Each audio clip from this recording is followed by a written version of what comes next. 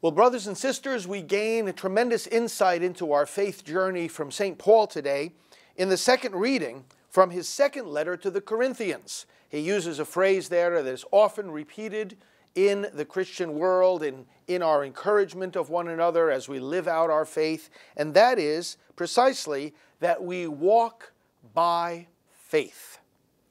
We walk, in other words, we're on a journey, and we know the destination we're going to, the eternal life in Christ that is already in us and that will flower in its perfection in heaven. We are walking, we are moving. This is a journey. Our life is a journey. Our life in faith is a journey. And then he says we walk by faith, not by sight. Now, what does that mean? Let's explore that a little bit. And he draws, of course, from that a very fundamental conclusion. Because we walk by faith, not by sight, we are courageous. And in this very brief passage, he says it twice. The second reading begins, we are always courageous. And then a little bit later, after saying we walk by faith, not by sight, he says we are courageous yet again. We walk by faith, not by sight. Brothers and sisters, first of all, faith is not blind. We do believe in things that we could not know had God not revealed them, and that we cannot figure out for ourselves. We think, for example, of the passage in John chapter 6, the Eucharistic discourse. Jesus said to them, I will give you my true flesh as food, my blood as real drink. And many broke away from him. We can't take this. They said, this is utter nonsense. But the apostles who stayed, led by Peter, didn't necessarily understand what Jesus said any better than the ones who left. The difference was they trusted him. Peter said, Lord, we know, we have come to be convinced that you are God's Holy One. So to whom else can we go? Your words are true. That doesn't mean he understood the words. That means he trusted the one who spoke the words. So faith does get us to the point where we can assent to the truth that we could not figure out for ourselves. But there's always a motive of credibility. There is something that we do know. He said, we know that you are God's Holy One. There is something we know that then gives us the confidence, gives us the motive to believe further what we don't know. And that's how faith works. So it's not that it's totally blind. Otherwise, anybody that came along and said, I have a message from God, how would you know whether to believe them or not? There has to always be an evaluation. Why are we believing this particular source rather than that one? So when he says we walk by faith, not by sight, what is he saying? We know that there are things we believe in which are invisible. Right now, in this room, there are countless angels worshiping God at the same time, in the same place as we are worshiping God. We know that they're here. How? By faith. We do not know it by sight. In the Eucharist, in a few moments, the sacred host will be transformed into the body and blood of Christ. But it won't look any different after the transformation. We walk by faith, not by sight. So in one sense, the meaning of this verse is precisely, literally, there are things we cannot see with our physical eyes, but we know them by faith. But I want to explore a different level of meaning in this assertion that we walk by faith and not by sight. And it is this, that when we say by sight, we mean by our human ability to evaluate the evidence in front of us. Not just seeing with the eyes, but understanding what we're facing, a difficulty, a situation that we might be in, which by all human calculation might be impossible to deal with. And that is why when we say we walk by faith, Paul will say we are courageous. The courage comes from knowing something about the current situation that merely human evaluation would not know. Many, many examples come to mind. We have in the Old Testament the great liberation of God's people from Egypt. And there was that moment of courage when, having come out of Egypt, why? Because Pharaoh chased them out, because the plagues were coming upon him and his household and his people. They had been released from Egypt, but they had not yet crossed the sea, and then Pharaoh and his armies changed their minds and went after them in pursuit. And so they had Pharaoh and his armies on the one side and the Red Sea on the other. And that was a moment in which human calculation could not figure out what they should do next. And God said to Moses, "Tell the Israelites to go forward." We walk by faith, not by sight. God said something. Human calculation can't figure it out. But because he said it and we know in whom we trust, we will go forward. And he went forward with the opening of the sea. Of course, far earlier than that in salvation history, Abraham was told to go seek out another land, and he was told he would be, in his 90s, the father of descendants more numerous than the stars in the sky, and he didn't have any children yet. And then, of course, we come to other moments in salvation history, like the Lamentations of Jeremiah, where the Babylonians had taken over the city of Jerusalem, destroyed the temple, and Jeremiah is lamenting by the edge of the city. That book of Lamentations, all the grief of the human heart pouring out. And then yet right in the middle of that, he says, "The favors of the Lord are not exhausted. His mercies are not spent. They are renewed each morning." He didn't know at that point, none of the people knew, how the promises of God would be fulfilled, that from their people would arise the Messiah. They didn't know how this would come about. They didn't see how they could overcome the power of the enemy. But they too walked by faith. And we have an even greater faith. We who know Jesus Christ, we who know the fullness of the revelation of God. And so Paul says, we are courageous. We know the victory of grace over sin, because it's in Christ that sin has been destroyed. We know the victory of life over death because Christ is risen, and the entire kingdom of death has been overturned. We are courageous then when we fight what essentially are echoes of a defeated kingdom. When we look at the culture of death, when we look at the power of sin, when we look at the confusion in our society about God's will and God's plan for marriage and for the family and for human life and for the unborn. We don't calculate just based on what we see or based on what surveys tell us or how votes tally up. We are courageous because we walk by faith, not by sight, and we know the victory of God over these evils. When we think about courage, in particular, I want to refer you to two other Old Testament stories, two of them from the books of the Maccabees and one from the book of Daniel. In the two books of the Maccabees, in particular in 2 Maccabees, chapters 6 and 7, we have portraits in courage. First from Eleazar, a Jewish martyr. This elderly man was told under this persecution that was coming about through Antiochus IV Epiphanes. Antiochus was saying you must eat pork, and that of course was a violation of the Jewish law. And this man said no, he will not eat the pork. And so his friends were trying to persuade him to save his life. And so he was permitted to eat meat that he could pretend was pork and thus spare his life. And he didn't even want to do that. Because he said, well, if I know it's not pork, that's one thing.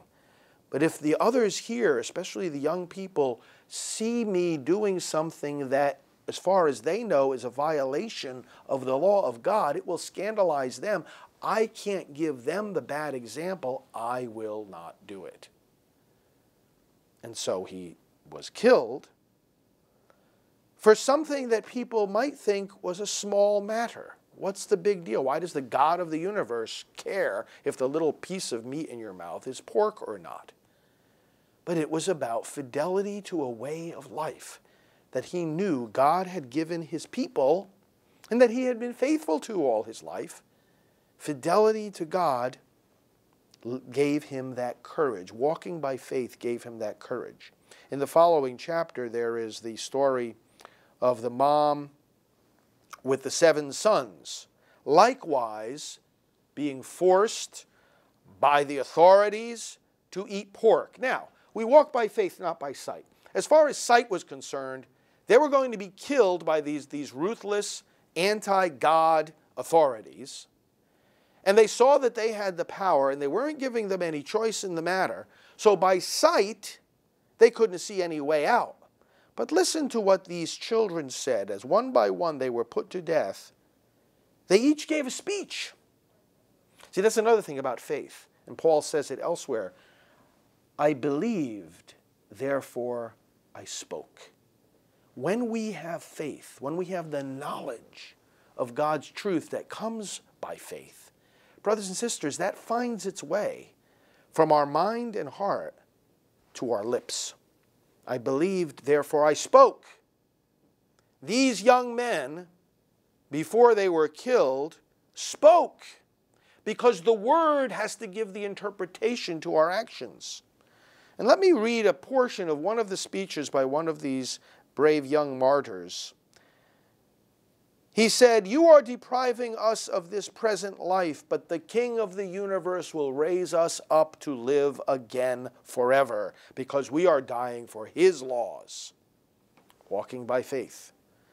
And then another said, "It was from heaven," as he stretched out his hands, he said, "It was from heaven that I received these.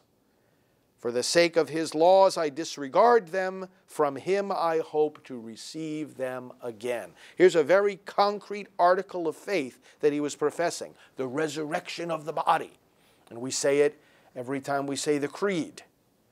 So because of the faith that he would receive his limbs back again, he could let an earthly tyrant cut them off rather than disobey the laws of God.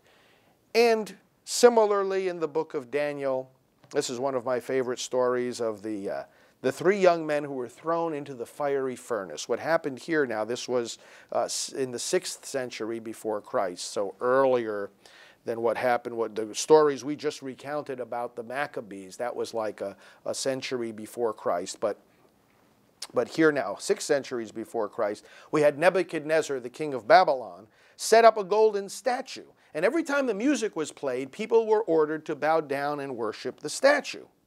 Well, of course, believers in the true God cannot do that. A statue is an idol. You can't believe that the statue is God. You can't bow down and adore the statue as if it's divine.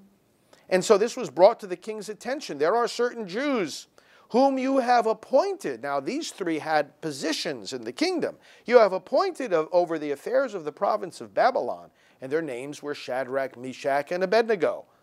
O king, they pay no attention to you. They will not worship the golden image that you set up. Well, of course they wouldn't. Contradicts the first commandment. I am the Lord your God, you shall have no other gods besides me. Well, Nebuchadnezzar was enraged. And so he asked them, is it true? Is it true that you're not going to obey my command and bow down before the statue that I made? And then he threatened them. I will cast you into a burning, fiery furnace. We walk by faith, not by sight. The sight told them. The human evaluation told them. This is the king. He has the power. He's giving us a specific command. He's not giving us any exemption. And there's a fiery furnace there. And there's some really big guys that are going to throw us into it. So human sight and evaluation says, this is a bad situation. And notice then what the king asks them in the next line. He says, who is the God who will deliver you out of my hands? Well, of course, there is a God who would deliver them out of his hands. But they couldn't see him. What they could see is the king's hands. What they could see is the furnace. What they could see was the powerful men who would throw them into the furnace. But we walk by faith, not by sight. They knew by faith the God who could deliver them out of his hands because they believed in him, as do we, as a God of deliverance. And so the story goes on. And listen to these words of uncompromising fidelity and courage that Paul calls us to today's second reading, that these three young men said to the king, "O Nebuchadnezzar," and this is interesting, they said, "We have no need to answer you in this matter." Remember when Jesus likewise was silent before the earthly authorities prior to his crucifixion? He said nothing. "We have no need to answer you, O king, in this matter." Why is that? Because we are accountable, we are responsible only to God in the end. Any responsibility we have to any human beings is because God has given them the authority. But if they abuse that authority by asking us to sin, we are not responsible to them. See, the word responsible means there's a response. And so by saying we don't have to say anything to you about what we're going to do or not going to do, well, they're saying we're not responsible to you. We're responsible to God. But then they go on to say, "If this be so, our God whom we serve can deliver us from the fiery furnace, and he will deliver us out of your hand, O king. But if not," because after all, God is God. So they're saying, if God chooses not to deliver us, then, O king, know that we still will not serve your gods or worship the golden image that you have set up. So Nebuchadnezzar was furious. He increased the heat of the furnace 7 times. It was so hot that it killed the men who threw the three young servants into the fiery furnace. And into the flames they went. And what happened? King Nebuchadnezzar was astonished, rose up in haste, and declared to his counselors, "Did we not cast 3 men bound into the fire?" "Assuredly, O king," they answered. And he said, "But I see 4 men, unbound, walking in the midst of the fire, and they are not hurt. And the appearance of the 4th is like a son of God." We walk by faith, not by sight. But sometimes God does allow us to see his workings. He allows us to see himself in the incarnation.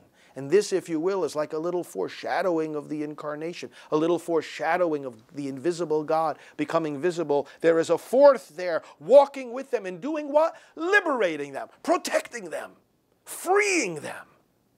Brothers and sisters, they came out of the furnace, and King Nebuchadnezzar then made a complete 180-degree turn, and he said to the people, "No one is to speak against the God of Shadrach, Meshach, and Abednego. There is no God." Now this is the king speaking. "There is no other God able to rescue in this way." And then he gave these 3 a promotion in the kingdom. Paul says, "Therefore we are courageous." We cannot keep calculating just what we see. We cannot just keep calculating in our walk of faith just what we can measure, what we can figure out, and the risks that we see we are taking as we are faithful to God. We need to be faithful even if the calculation doesn't work. For example, we at Priests for Life, along with many others right now, are fighting the Obama administration in regard to the HHS mandate. And just prior to giving this homily, in these recent days, we have filed our case with the Supreme Court of the United States. And we are saying that we're not going to violate our faith by following the regulations that the government is imposing on us right now in terms of what gets covered in the health insurance plan that we offer to our employees. The bottom line, outside of all the complexities of the legislation, is that we cannot do what the king, quote unquote, is asking us to do. We can't. And they're saying, well, we're going to throw you into the fiery furnace. You're going to have fines. You're going to have legal consequences. And we're saying, so what?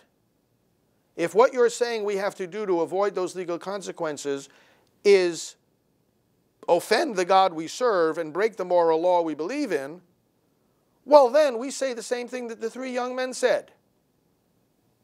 There is a God who can deliver us out of your hands. But even if he doesn't, know, O king, that we will not follow your decree.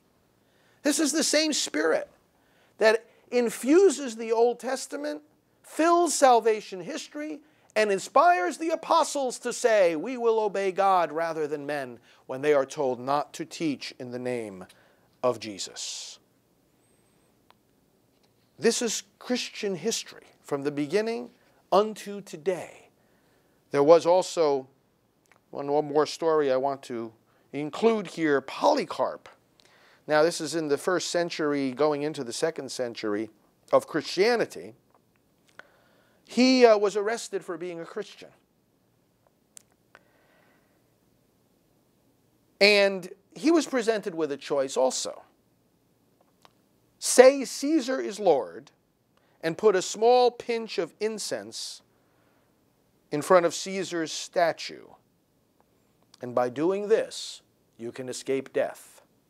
And Polycarp's response, in that same spirit of faith, not sight, in that same spirit of we are always courageous, said this, 86 years I have served Christ. He never did me any wrong. How can I blaspheme my King who saved me? And to this day we celebrate Saint Polycarp as a martyr. Brothers and sisters, let's all apply this in our own circumstances, in our own walk of faith today, because we all know the ways in which we are challenged to live the faith, tempted to compromise the moral law. We all know the difficulties of bringing about that moral law in our society, especially in the fight against abortion, the fight to defend marriage, the fight to defend religious freedom.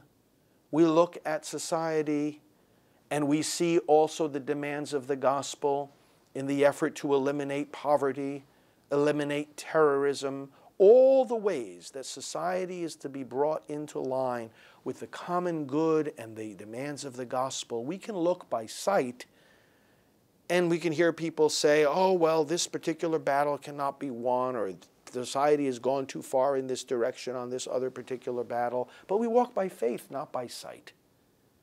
We know that Christ has conquered. And that's why we continue to do what we know we have to do today, both in terms of living faithfully ourselves the law of God and calling society to come into line with it. We thank you, Lord, for the exhortation of St. Paul today, and we ask you to give us that spirit of courage, filled also with the joy and peace that come only from you and that no one can take away from us. Let us rejoice in our courage and in our fidelity. Amen.